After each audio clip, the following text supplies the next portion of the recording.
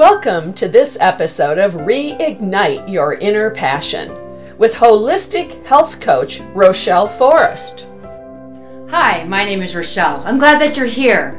Today I would like to talk about education.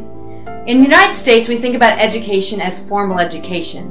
But what I have found is my LE, my life experience, has brought me here. My formal education has taught me lots of things, but my life experience has brought me to greatness. Sometimes you got to think about who your master teachers are, because they come in all different forms.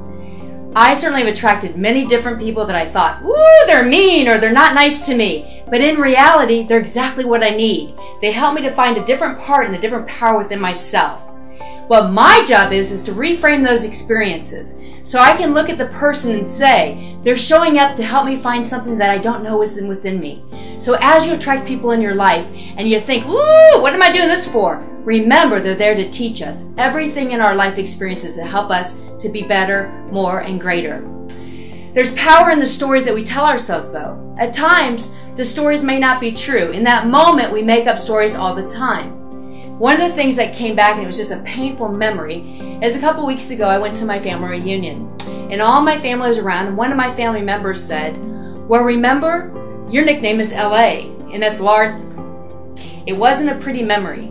And the thing that it did was it took me right back to being Shelly, because Rochelle has become a courageous, just fearless woman who has great things to do. But that little Shelly who needs to be grown up and realize the lessons are perfect in her life. It's like I had to go through that experience and think, whoa, where'd that come from? So just remember, the stories we tell ourselves, we're allowed to reframe them any moment so that we can find the power. We don't want to have poverty of mind, because I think in the world, as we change and we really heal our world and end cycles of poverty, it's going to start with our brain, but it must start with me. In our life, we want to think about everything being perfect. It's perfect just the way it is. Even though our stories may not be working for us, everything has helped us to be who it is.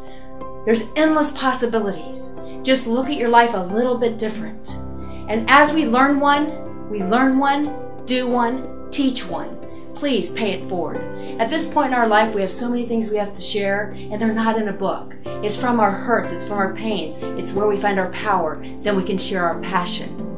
One of the songs that I used to remember that my mom used to sing to me was, come out, wherever you are, keep your eye on the highest star. The whole wide world is yours today, but not if you run away.